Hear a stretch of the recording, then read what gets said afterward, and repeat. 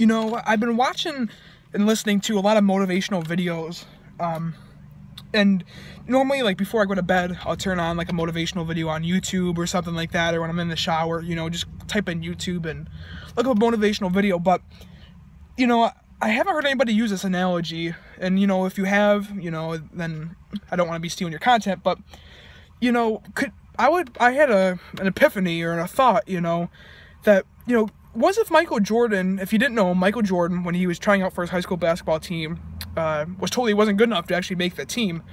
Could you imagine if Michael Jordan just said, you know what, all right, that's fine, gave up on basketball, finished out high school, went to college, and, you know, got a degree for, you know, being an attorney or being you know, accountant, or who knows, you know, going to a burger place and getting a job, or a pizza place, you know, whatever those jobs may be.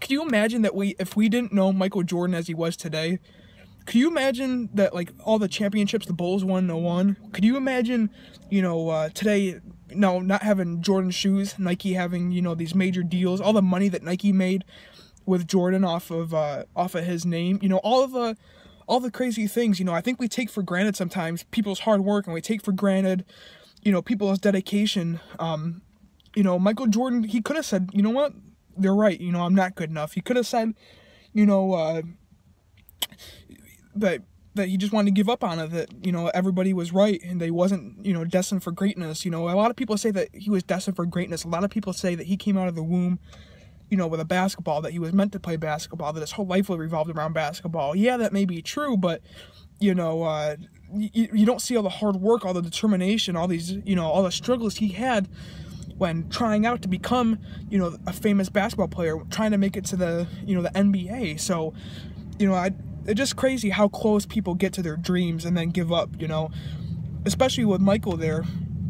You know, he could have gave up on his dreams of playing basketball, but he didn't, you know, and look where he wouldn't have been if he wasn't. And it just amazes me. Just think of how many people out there in the world today, you know, could be doing, you know, could be life changers, could be game changers, you know, could be making, you know, $1 million businesses, a Fortune 500 business, you know, people that could be making, you know, 6 figures instead of 5, or making 7 figures instead of 6, if they just kept going, if they just didn't give up on their dream, you know, if they just didn't, you know, give up. It just blows my mind how many people out there, you know, could have been, you know, like Michael Jordan. And I truly believe this. Everybody's a Michael Jordan. Everybody, you know, everybody has the opportunity and has the drive to go and give up on their dreams, but some people just choose to give up. You know, some people just choose not to pursue it anymore when someone they really look up to tells them they can't do it, that it's not possible.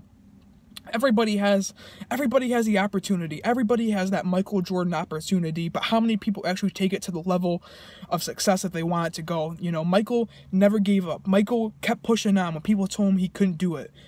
You know, it just blows my mind. And, you know, this video is a little bit raw. It's not edited. I know I'm not that good at speaking in front of the camera, but this is just something that I really wanted to say. How many people out there, and maybe even people watching my YouTube video today, how many people out there are the next Michael Jordan, but they gave up on their dreams? How many people out there are the next Fortune 500 business owner? How many people out there, you know, are close to having what they want, but then they give up on it? Just think about it.